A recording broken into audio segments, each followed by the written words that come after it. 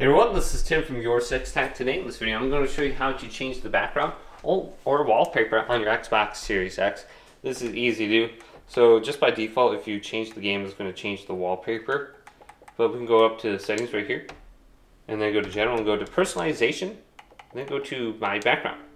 Then you can pick a solid color as background. So if you just want a blue background, you have the option. Otherwise we can go to achievement art right here. And then we can pick a game. So let's go to Destiny, and then we can go to Progress, and we can see the achievement art, just the screenshots here. You can go to it, so you can set this image as the background. If we continue to go on down, set as background. So you can do this with any achievement art, any kind of like achievement that you unlocked. That's actually a cool thing that they have on the Xbox. So let's go back. Then we can do a custom image if we have a USB stick plugged in. Or maybe if we have some images on our Xbox that we can use somewhere in some of these folders, like downloads or something like that, or pictures.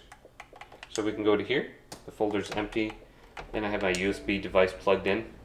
I have Xbox captures. I can select an image under here, set as a background. So let's go back. Then we have screenshots, and this is just stuff you took as screenshots on your Xbox. So you can choose an image under here. And then we go back, we have dynamic screenshots or dynamic backgrounds. So let's go personalization, my background over here. And then the feature one will be over here for whatever month it is. And then games, we have all the games for the dynamic backgrounds, F1. So you can kind of look at it, Call of Duty, right here, Modern Warfare 3. I mean, it kind of moves up and down. You can see it's moving. Looks cool. Here's what, Diablo. I wish I would have played this game more. So you can see it's moving. Then we have the Xbox ones. And then you have a bunch of colors and stuff there for wherever that thing is. Here's the Xbox 360. That's probably the best one, right? Then we can go to abstract. So you can look through these dynamic themes and just see if you like any of them. So this one's kind of cool. I think this is the default one, but I don't know, I like that one enough where I don't need to change it.